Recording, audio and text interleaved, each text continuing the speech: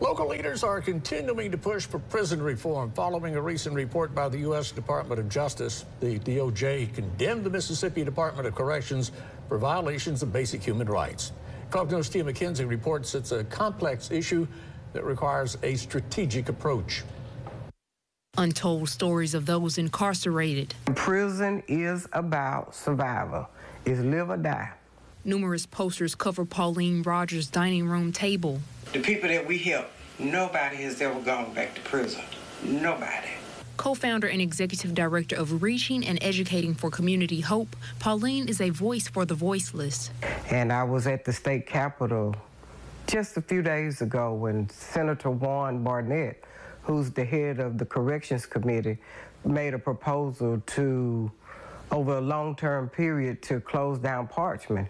It didn't go to the next phase, but he's on track. The DOJ's 4-year investigation into 3 Mississippi correctional facilities, including the Central Mississippi Correctional Facility, revealed inadequate supervision, uncontrolled flow of contraband, and failure to fix poor living conditions. Founded in 2015, Clergy for Prison Reform's goal is to provide faith-based services and amplify the voices of families whose loved ones are incarcerated. In 2015 and a little bit thereafter, the legislation that was passed began to reduce incarceration rates, and later on the Department of Justice and others have also went into Walnut Grove, another facility, and basically shut it down because of its conditions. And it's stories like Percy's that keep activists pushing for change. They 60 pays short. That's my takeaway. They got 60, but they missing 60 more, plus 60 more, plus 60 more. It is that bad. Make no mistake about it. Hopefully, the feds will come in and really shake some things up.